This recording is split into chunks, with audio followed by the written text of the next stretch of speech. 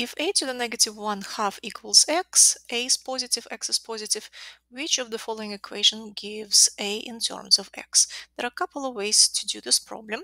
One way is to do the opposite kind of transformations to both sides and to get a in terms of x.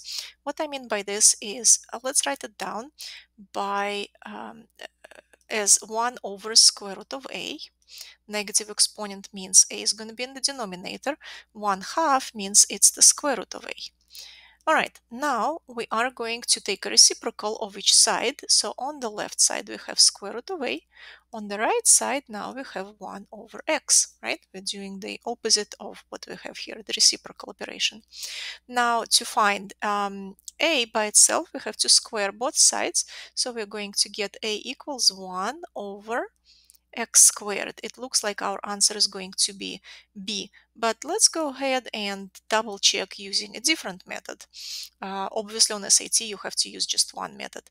So a to the 1/2 equals x.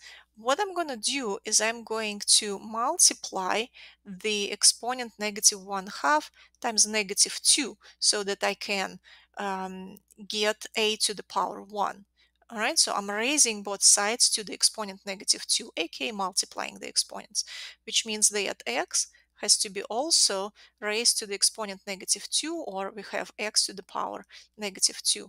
Now, negative 1/2 times negative 2 is going to give you just 1, so a to the power 1.